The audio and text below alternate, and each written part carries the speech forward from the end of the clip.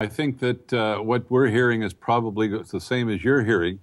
We do have direct contact with the union that represents those workers, but to be very blunt, they don't know a heck of a lot more than we know. Yeah.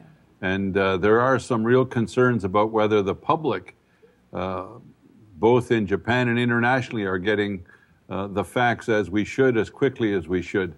And I would say that I was once the union representative at a facility that mined and refined uranium. And I know how dangerous this stuff is, and I know how dangerous it is to get overexposure. And I know what the sort of the practical reality is. If you end up getting radiation sickness, that's the first step. You may survive the radiation sickness, but your probability of some future cancer is extremely, extremely high from the kind of exposure you've had to radon daughters and to gamma rays and things like that.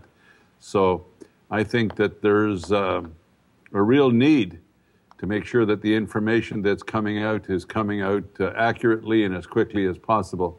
And those 50 workers really are heroes, because if they are successful in stopping a meltdown of either the spent fuel, or not spent fuel, but the used fuel, or the existing reactors, they will probably have prevented a very, very, very serious catastrophe.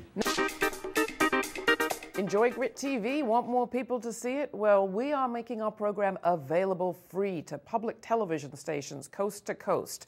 If you would like to see our show on your local public television station, please give them a call and ask for GRITtv with Laura Flanders. Thanks.